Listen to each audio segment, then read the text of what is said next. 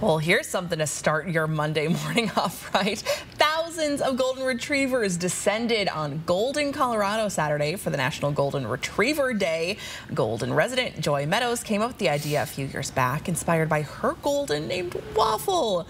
The 4th annual Goldens and Golden event brings people in from all over the country. 2,000 golden retrievers and their people enjoy the hospitality of the community and help from Kong Dog Toys. The company, which is based in Golden, provided custom poop bags for everyone. Love it. That sounds like a dream right there. Just a bunch of golden retrievers.